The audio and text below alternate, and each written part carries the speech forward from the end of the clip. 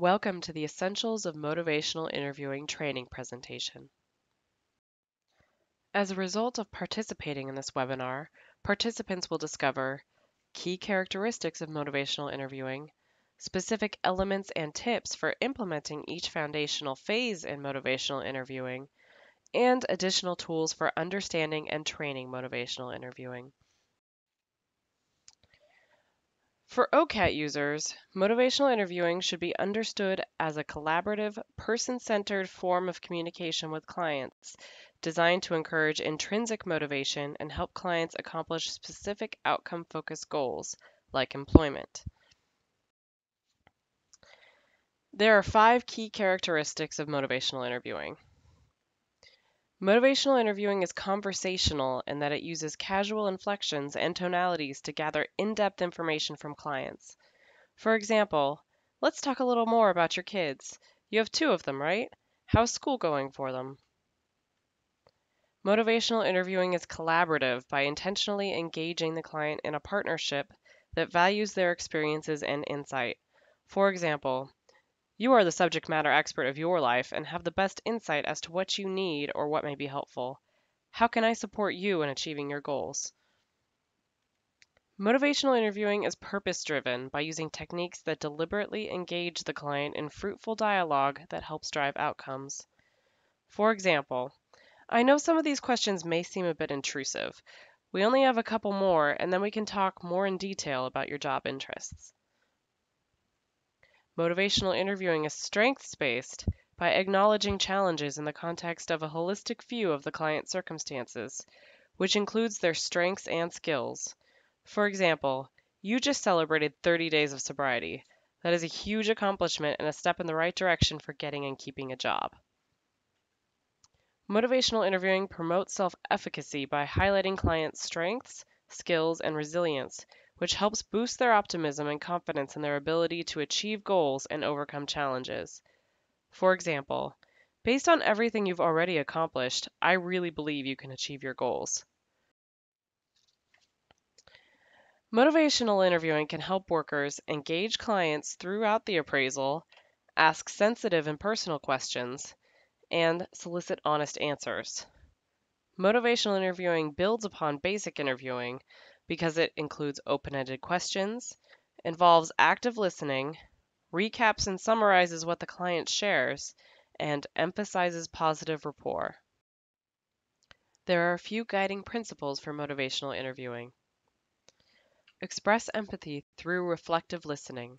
This should not be confused with agreeing or sharing common past experiences with the client. Empathy means to imagine what they may be going through and genuinely being interested in their well-being. Avoid arguments and direct confrontation. Roll with client resistance rather than opposing it directly. Remember that it is human nature to resist change because change can be stressful and scary. Highlight discrepancies between the client's goals or values and their current behavior. Support self-efficacy and optimism. Empathy can be challenging for all of us. Our personal biases, experiences, and beliefs can hinder empathy. Here are some ways you can strengthen your empathy. Truly listen and demonstrate that you're interested in what the client is saying. Respond and pay careful attention to the emotions conveyed, not just the actual words or details of the conversation. Remember that we are all human and doing the best we can based on our unique circumstances, experience, perspectives, resources, etc. Try to put yourself in their shoes and get your own support system. This job is exhausting. To be truly present for each participant, you must take care of yourself. These are examples of non-empathetic behavior, which can damage rapport and create distance between you and the client. Ordering and directing refers to telling someone what to do in an authoritarian manner. Warning or threatening messages are similar to ordering, but they carry a threat of negative consequences if the client doesn't follow directions. It is important to only offer solutions or advice if you have permission to do so by the client. Unsolicited advice prevents the client from processing, brainstorming, and problem solving on their own.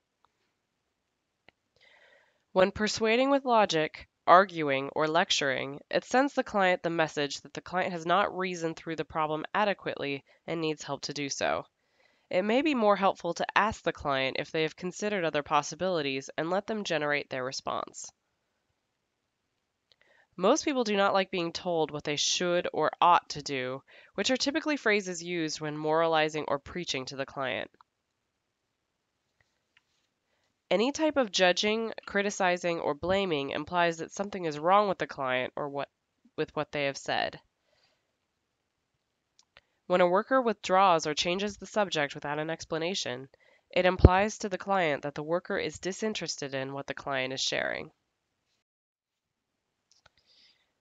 Motivational interviewing is not about confronting the client or engaging in an argument, but it does respond to resistance, which is a normal human reaction to change.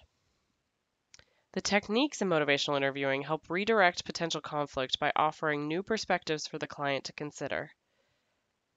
Motivational interviewing also helps clients shift their negative perceptions about their abilities through positive affirmations. By reminding clients of their stated goals and dreams, motivational interviewing helps meet resistance by reflecting on bigger purpose for change. Apathy means lack of concern or interest. Motivational interviewing is in fact interested in shedding light on a client's ambivalence to change by highlighting the pros and cons of said change, which may be contributing to the client's mixed feelings or discrepancy in stated goals versus action. Motivational interviewing also assesses and acknowledges the client's readiness for change.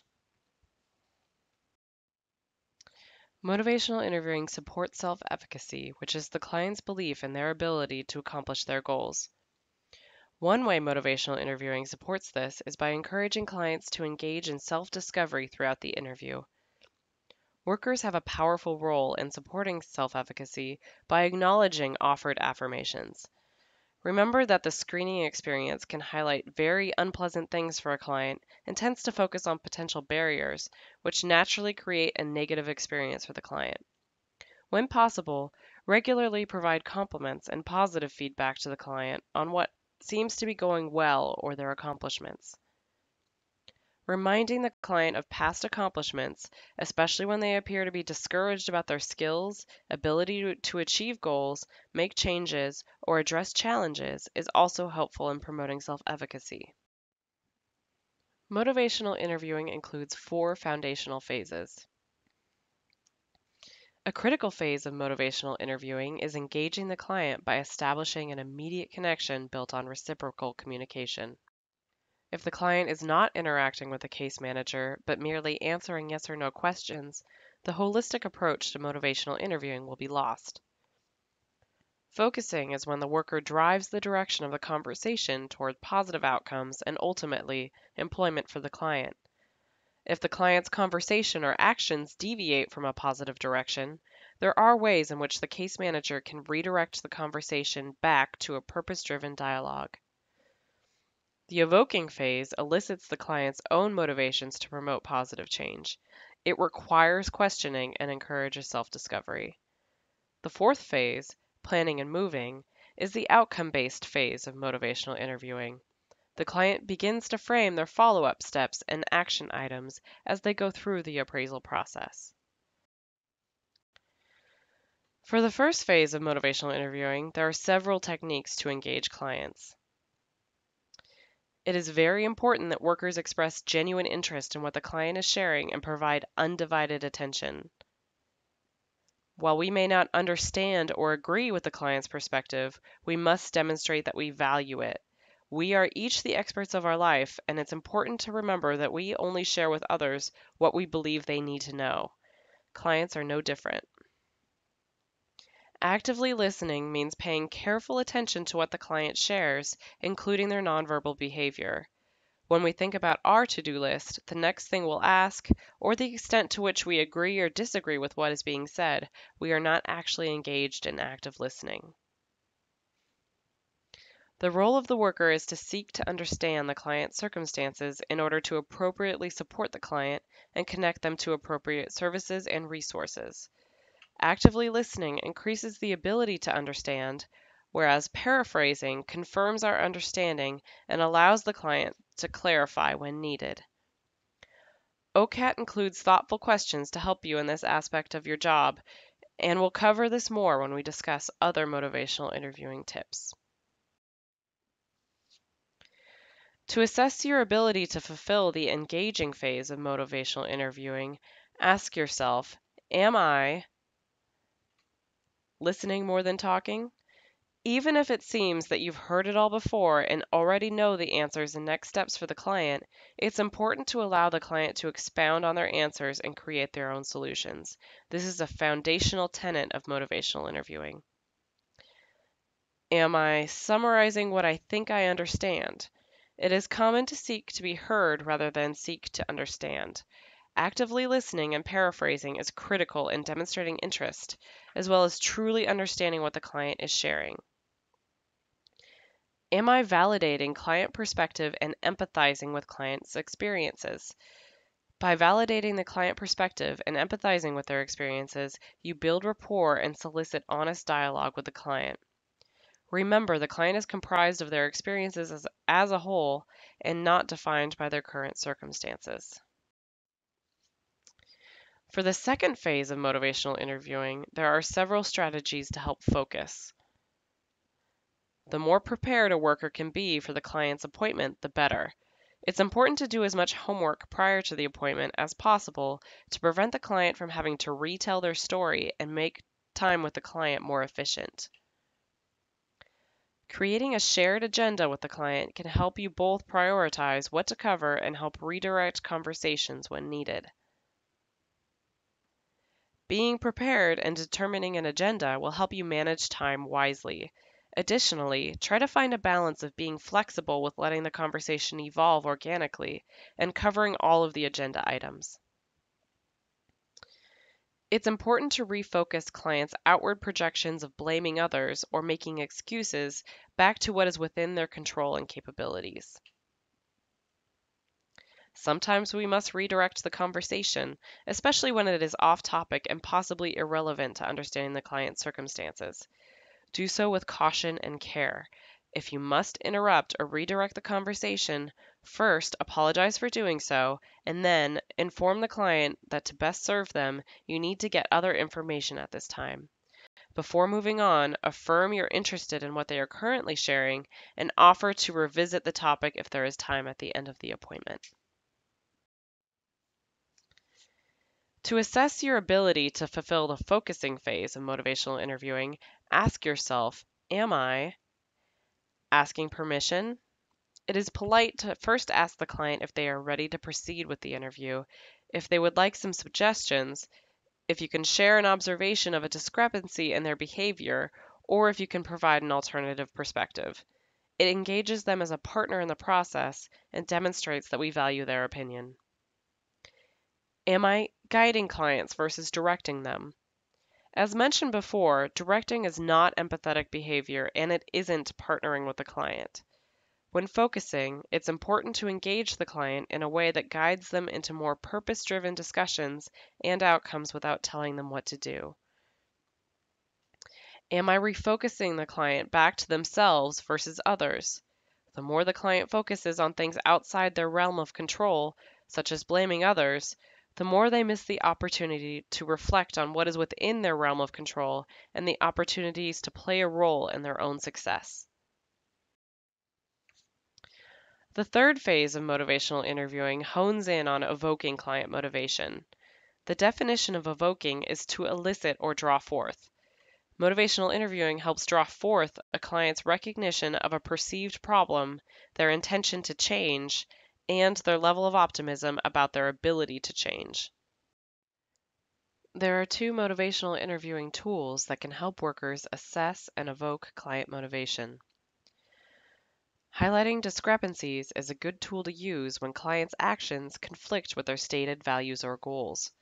Stating this helps shed light on a potential issue that the client may not be aware of and provides the opportunity for the client to reflect on that discrepancy. Scaling questions help you assess client buy-in, self-efficacy, and follow-through on specific items. Depending on their answers, you can gauge what additional support or further conversations need to occur before action is more likely to happen. Remember that client resistance should not be automatically interpreted as something negative about the client. It is human nature to resist change or have mixed feelings about change, especially when change may be overwhelming or stressful. Change is hard for everyone, and we are biologically wired to perceive all change, whether positive or negative, as threatening. Responding to resistance by ignoring it or by behaving in a non-empathetic manner is unhelpful. Instead, roll with the resistance and refocus the discussion. To assess your ability to fulfill the evoking phase of motivational interviewing, ask yourself, am I acknowledging that ambivalence is normal and change is hard? It's important to validate for clients that having mixed feelings about change is normal and that change is hard for everyone. It's also important to not interpret ambivalence or resistance as a client's character flaw. Otherwise, the potential for conflict and resistance from the client may increase. Am I empathizing with clients' expressed barriers to change?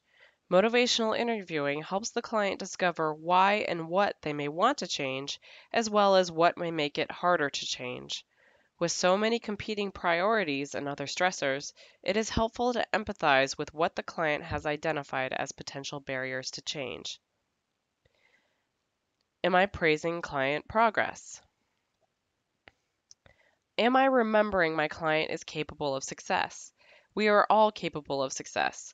Remembering that circumstances do not dictate character and that behaviors can change can help us stay focused on outcomes and the bigger picture. The more we remember the client is capable of success, the more we can promote their self-efficacy. The fourth phase of motivational interviewing is outcome-based and helps transform the client's goals into tangible steps. It may start within OCAT and continue beyond the tool.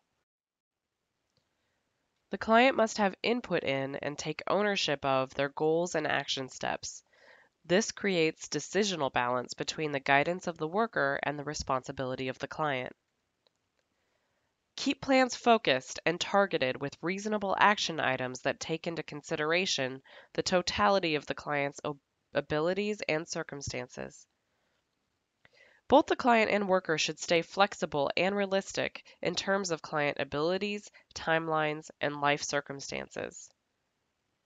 Encourage the client to develop well-defined short and long-term goals by reflecting back the positive aspirations garnered from the appraisal.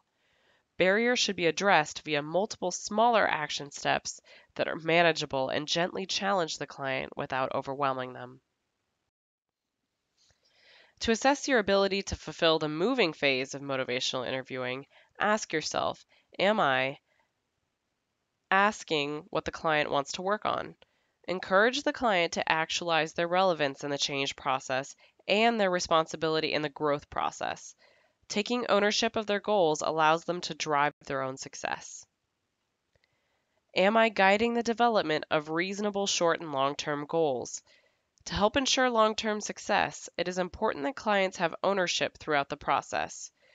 While we may feel we know the answers, the worker must use a guiding hand to help the client create their own goals and action steps rather than constantly giving direction. Am I capturing what action steps will be taken? Restating the action steps increases accountability and provides increased opportunities for discussing what additional support the client may need to fulfill the action steps. Am I discussing the follow-up plans? Progress can only be measured if there is some way to track it. Follow-up plans to discuss whether or not action items have been completed help assess progress and provide additional opportunities to learn about the client's circumstances and additional resources or services that may be helpful. This is a great video that highlights many of the techniques shared throughout this training.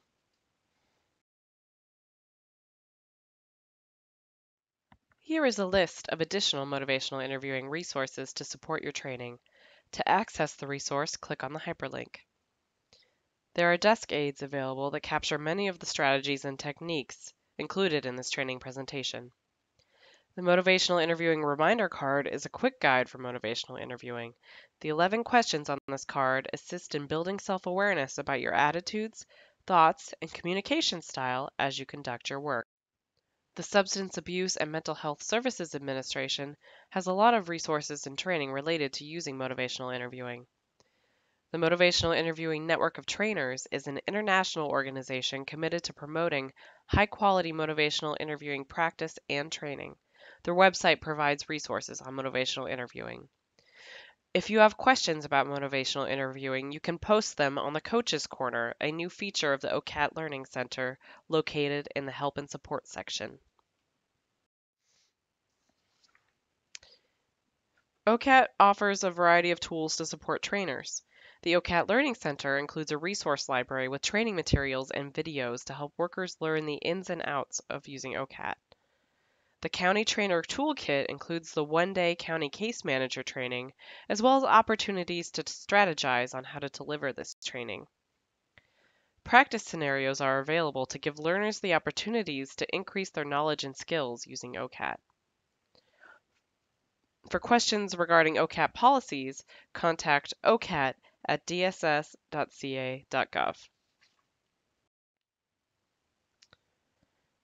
Please remember to contact the help desk regardless if you are having questions about the mechanics of the tool, the best way to engage clients with the tool, or any other OCAT questions. Thank you for taking this training. We hope it has been valuable and will help you as you integrate motivational interviewing into your work with clients.